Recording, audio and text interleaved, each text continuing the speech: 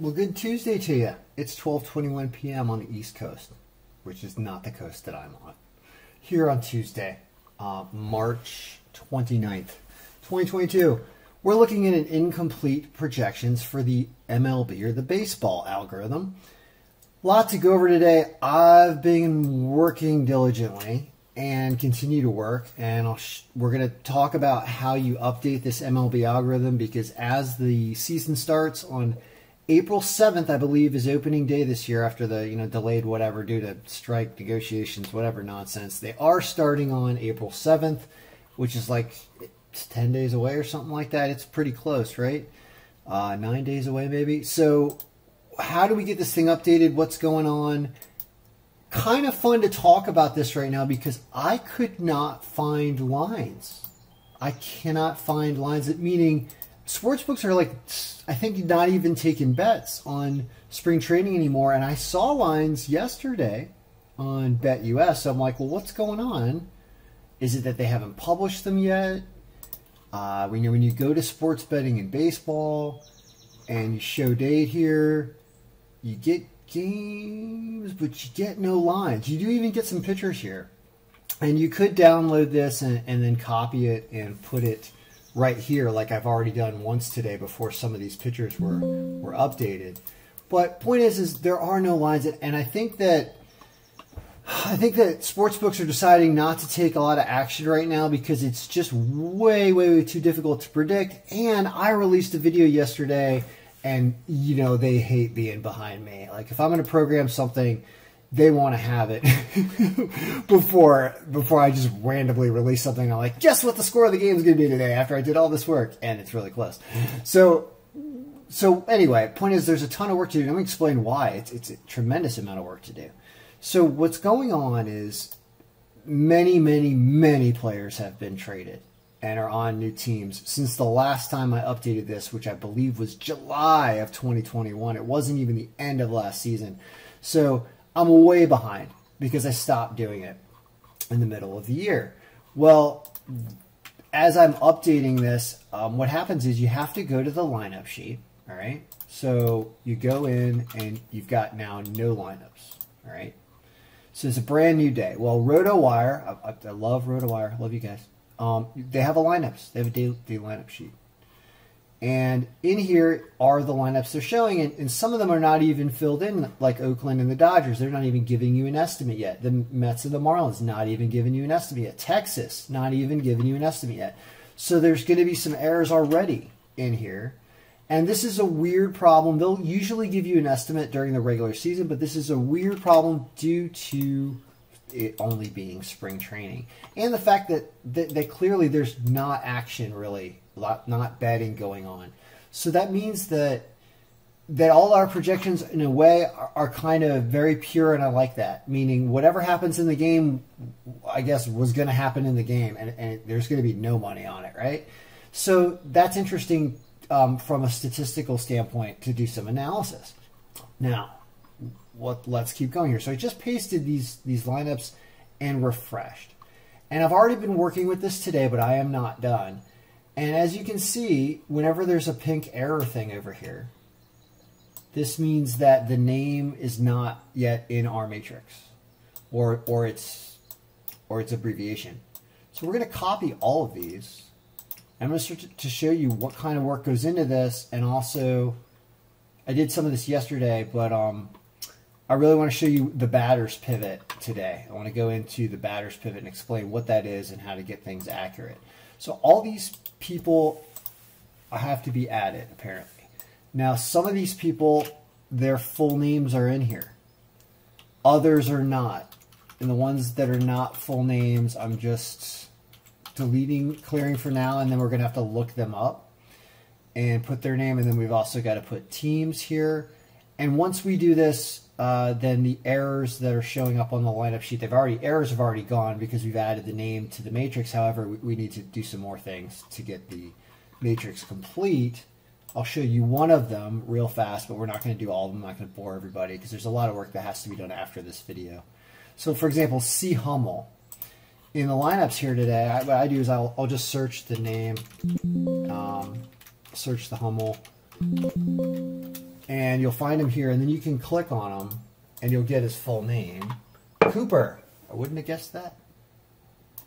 Cooperstown Hummel. So then you just put that name right here. And the team that this person's on is the Arizona Diamondbacks, looks like. So they're on Arizona. And you got to fill in all the teams and all the proper names for these people in order to get everything right. Now let me explain, if we don't finish these guys off here, which is what we're not finishing off the teams and everything right now, the names. Well, here's where that is reflected in an incomplete roster. So the batters tab is really important for checking to make sure that you've got a full and complete roster for the games, because this is where our lineup factor comes from. And the lineup factor is really important. The lineup factor is this number. The lineup factor has to do with all the players that are scheduled in the lineup to play and what their, like, you know, batting contributions and playing contributions are that are represented in this number, where the greener the number, the better, the redder the number, the less contribution they're putting in. You know, the higher the numbers are better. And so it's got the Yankees way up here. But also, this is the actual lineup right here, is the order, the batting order is 1 through 9. And so, and then there's a count, and I'll explain what the count's all about in a second. So basically, on the Yankees, you have a roster that looks like this, and you can even really do it like that. So this roster has 9 people, okay, even though it says Joey Gallo 2, and also Joey Gallo's number is really high, and I'll explain why that is. So if you double click this number, you're going to see there's 2 records that are contributing to Joey Gallo, basically, and it's because he was traded through the year last year, and really you need to combine these numbers to give a truer representation, instead of duplicating his effort because he was a traded player. This distorts the Yankees, and it distorts his contribution a little bit, because players that have been traded are kind of doubled in certain elements of the calculation. So that's something that can be worked on to make this thing cleaner when you have trades. However, trades are really complicated and it becomes difficult in this file. I just noticed something weird. Hold on. We got 2 people in the 8th spot. That's not right, unless they're playing a doubleheader today. Are they playing a doubleheader today? First of all, at spring training, would you do that? No second Yankees game. So okay. So here's a problem. You've got 2 people in the 8th spot, and that would be represented by this 2 right here. So you're not supposed to have, you're supposed to have 1s all across unless a player was traded like Joey Gallo. But what's going on here in the 8th spot is that Marwin Gonzalez and Tyler Wade are both listed on the Yankees. Well, one of them is not on the Yankees. It's Tyler Wade. So who does Tyler Wade play for now? He plays for the Angels. So you know what we have to do? So we have to fix that. We have to find Tyler Wade in the matrix. And he now plays for the Angels, and his stats from last year, which is under the player stats, are now Angels. We'll see if he exists twice. He doesn't. Now when you do that, watch what happens. Tyler Wade is going to disappear. Bye, Tyler. Where are you? You're now on the Angels, if the Angels are playing today. Are they? They are. And he's going to be right there in the 8th spot in that. So that's how you change a player and change where they are in the matrix team. Sometimes you have to add them. Sometimes you have to change their team. And right now we're using only last year's stats, 2021, to get a projection for the opening day. We have to use some stats from somewhere, so we're going to use last year's stats, which is going to have everybody except for rookies who are going to have no stats. We'll have everybody else.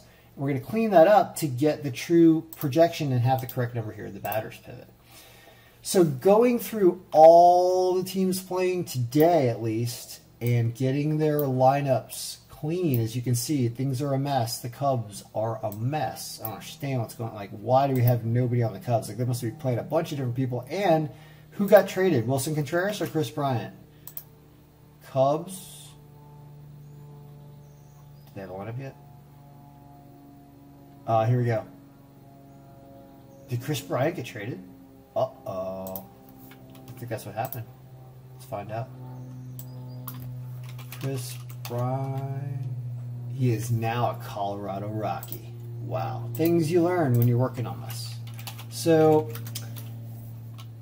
Colorado. And then we got to change his stats in the players to Colorado.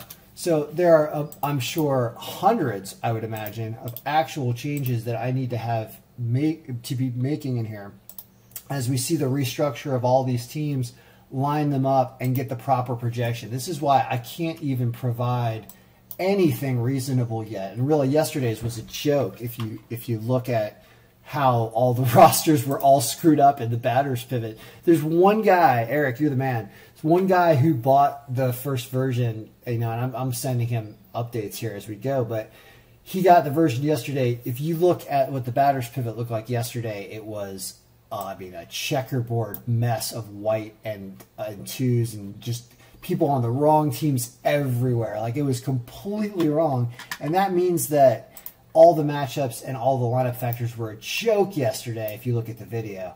So fixing all this up is what I'm going to do. You can see this is going to take hours, actually. I mean, when you realize how many trades are really in here, and to get the matrix completely accurate for the year, we're not even going to know until the games start happening and we get a true player stat for 2022 in here, and start cross-referencing that true player stats, teams and stuff, with our matrix. It's the only way we're really going to get a complete list of who's on what team, because it's just like there are trades and there are moves and there are people going down to the minors and back up every single day on every single team. And so that is a dynamic data set that you only can kind of look back at yesterday to see what happened and record it to predict who might play today. It's pretty nuts. All right, so that's why baseball is so difficult. So I will continue to do this, and I will post a snapshot when I get this done today. And if you want to copy and start following along, this is starting to look like something, and certainly there's value in a there's a lot of value in a correct team matrix sheet, and also to identify where your rookies are. Like, I know the number two spot on Kansas City, I believe, is a guy named Bobby Witt. I need to add him basically with fake stats somewhere in here in the player stats and see what works. See if that works. Kansas City, I don't know who he plays. 22, I have no idea. I'll give him one game and a bunch of zeros and see what happens. He should then show up here in the batter's pivot. Yep, and there he is. So we can just add rookies and give them nothing. I mean, which is not correct, but I don't know what to do with a rookie, right? We'll know after the first game. So anyway, going through all this takes a while. So I'm going to do it because I do have an hour or whatever. We'll see if I can bang it all out and get a like some type of projection up for the day. Haven't even worked in injuries yet. A million other things to do. But we're coming along. So that's day 2 of how to update the MLB algorithm as it progresses here in spring training. Good luck, and may all your picks be winning.